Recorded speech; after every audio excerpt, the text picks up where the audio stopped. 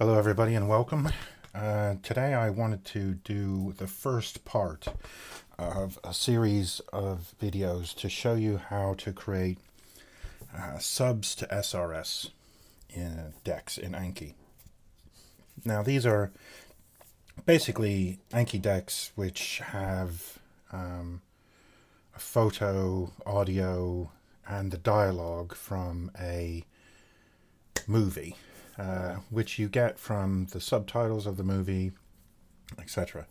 So to do that, what you need is a video with multiple language subtitles and audio. So if you have that, then you can make a set of subs to SRS cards for your ANKI deck.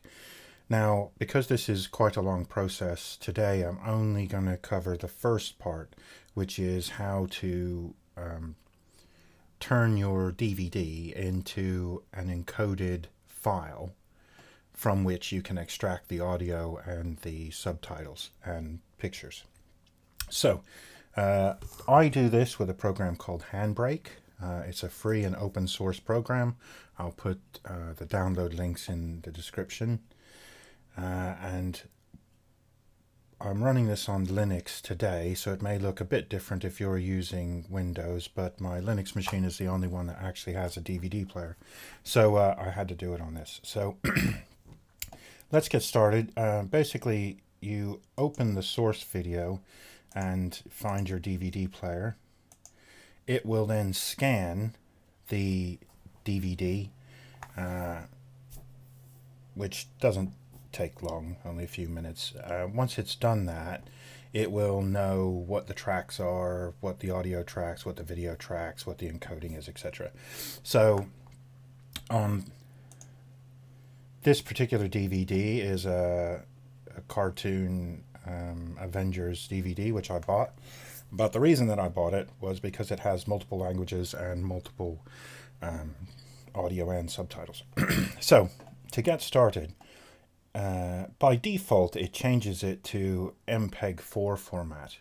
Now, you do not want this because later we're going to need to extract the subtitles. So if you change that to an MKV format or Matstroika, but just make sure that it's MKV down here and that the format is MKV.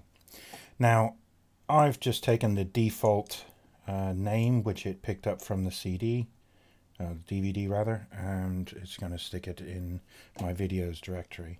So mostly the defaults are fine. You shouldn't really need to mess about too much.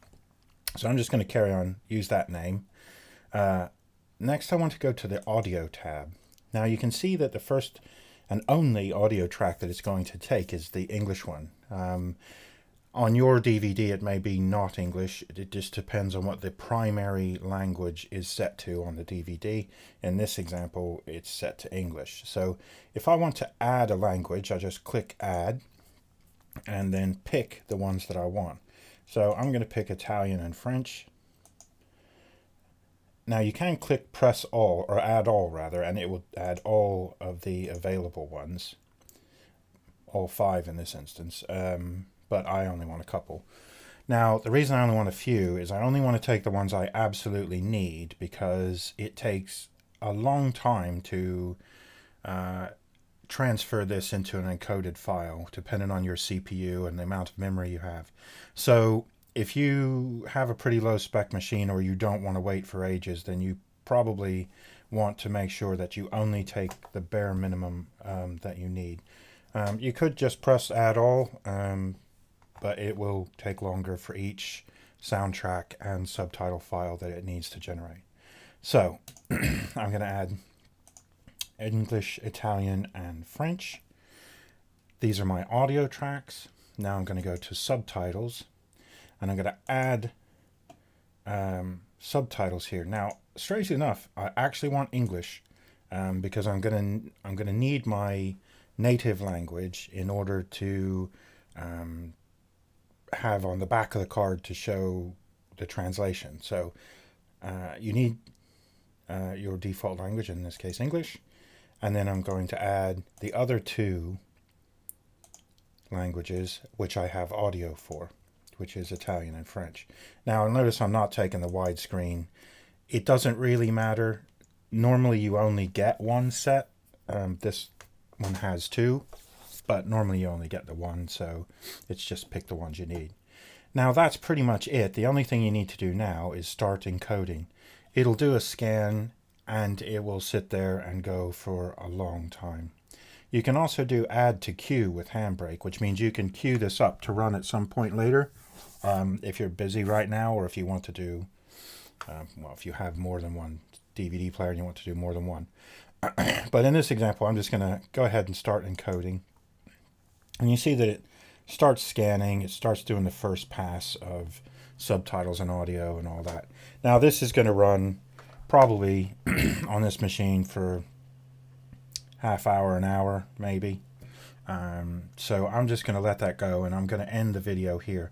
Now the next thing we're going to do is look at the final result, the encoded file, and I'll show you how to extract the subtitles from the encoded file so that we can use those later.